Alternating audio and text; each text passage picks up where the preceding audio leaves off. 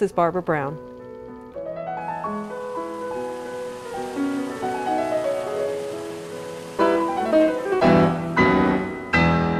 We're at Will Rogers Garden and Arboretum in Oklahoma City, and joining me today is Allan Storjohann, manager of the Botanical Gardens Division for the Oklahoma City Parks and Recreation. Allan, there's so many wonderful changes taking place here at Will Rogers. It's really rejuvenated. Could you tell us about some of the projects that have been going on? Well, thank you, Kim. Glad to have you here. It's a beautiful day, and Will Rogers Park, the gardens, and Arboretum really have been in the midst of quite a bit of new improvements and things that are going to make it even better for people as they come and enjoy the garden as the years go by. Absolutely. I noticed the pond here that we're standing beside is looking fantastic, and this is one of the big projects you've been working with. It is. We renovated both ponds here on either side of the rose garden, completely dredged them and put new walls and new spillways, and so it really has enhanced the whole garden. So folks, when they come here, they'll see something different. They may not know what it is, but they'll notice a big difference. And the street here that goes along the garden was also repaved. The parking lot's repaved, all new lighting out there. So it really has brightened up the whole park, and in addition to the gardens and Arboretum. And one of the goals that you've been talking about is to make the gardens more accessible to the public, and some of these changes help with that. We have, and we have seen a lot of folks using Will Rogers Park Gardens and Arboretum, and we expect that to increase in the future. We're very happy to announce that we've received a grant from the Oklahoma City Community Foundation and a renaming of the Arboretum to the Margaret Annis Boys Arboretum.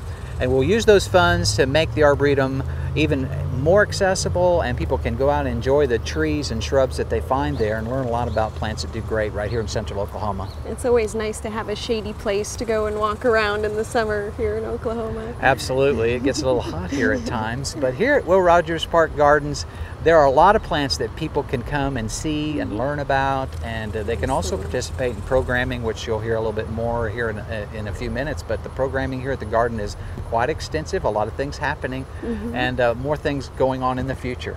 Absolutely. So another one of those future projects is the renovation in the conservatory as well. It is. The Ed Lycan Conservatory is a wonderful conservatory. It's been in Oklahoma City since the 20s and been moved several times, but here at Will Rogers Park Gardens it has reached the stage where it really needs some work. So this next summer we're going to completely renovate it, rebuild it, and open it once again to the public. It's going to be really awesome, a great place for different kinds of events and exhibits and all sorts of garden club uses and things like that.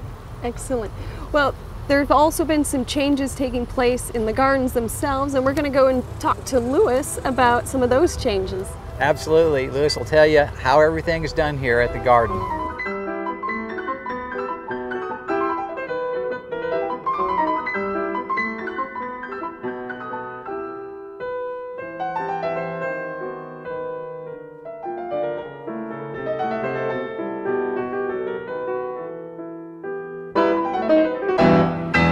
Joining me now is Lewis Scott. Lewis, can you tell us about your role here at Will Rogers? Well, Kim, thanks for having me today. I appreciate it. My name is Lewis Scott, and I am the naturalist here at Will Rogers Gardens at Will Rogers Park. And part of my role here is to not only manage the exterior 32 acres that we have, but also the garden exhibition building as well. Excellent. And there's quite a number of gardens that you are managing out here, and we're standing in one of those, the Rose Garden. Can you tell us a little bit about this garden, this space? Yes, this is the Charles E. Sparks Rose Garden. It's about 1.5 acres, and it is an AARS trial garden. And we do receive new introductions every year that are under trial. And we also display a lot of introduced varieties that have been on the market for quite some time as well. And being a trial garden is a great way to find out what's working here in Oklahoma. Exactly. As you know, with Oklahoma gardening, things can be a little tricky. And it's always nice to have a little ace up your sleeve so that you can figure out, I wonder really how well this might do for me here. And you've been telling me that you're taking a little bit different approach to how you manage the roses here. Would you like to share some of that? Yes, what we're really looking at is trying to increase the awareness of sustainability, but also at the same time to make sure that even casual non-gardeners have a very nice colorful floral display. So what we've been looking at is rethinking about some of our traditional horticulture practices and how we can put a little bit different spin on that through varietal selection, increasing the length of bloom period, etc. Okay, and also maybe trying some different pruning that might be different pruning techniques. Yeah. We also are very, very careful about, again, traditional horticulture practices, something as simple as fertilizing. You know, we really try to make sure that what we're doing makes sense. Excellent. In addition to the rose garden, there's several other display gardens, and some of these you work with volunteers and plant societies here in Oklahoma. Correct. We have several horticulture display gardens here. We have a hosta area that we work with in conjunction with the Oklahoma Hosta Society. We have a daylily area, or Hemercalis, with the Hemercalis Society, and then also an iris area with the Oklahoma Iris Society. Very nice. It's nice for them to have a place to come and gather and also display their passion, the flowers that they're exactly, passionate and you know, it's kind of a nice service to the public, because again, each of these groups have their own horticultural interest, and it's very nice that they have a place to come and try to get the public enthused about that as well. And that kind of relates to some of your recent goals. You've been changing the focus here at Will Rogers, trying to serve the public more. Would you like to share some of the goals that you've been What we've really been focusing on, Kim, is to try to do an active outreach even to people who are not necessarily gardeners, non-gardeners if you were, or casual lay gardeners, because we really feel like there's an important need for that. Again, when you start looking at some of the current issues with the environment and sustainability and those sorts of things, it's really nice to be able to pull people in and present them with ideas and methods that they can consider to be successful at that, and again, in a way that makes sense for everyone. And so we're addressing both the avid gardener, but also those who are new to it. Exactly, because we have some really interesting specimens and displays here, and I think there's something for everyone. As you said, people who are keenly interested in gardening, big horticulture fans, they'll find something interesting here. And then also just people who want to stroll around with the family or kids and take a couple of colorful photographs, they can have those needs met as well. It's a wonderful service to the public. Thanks.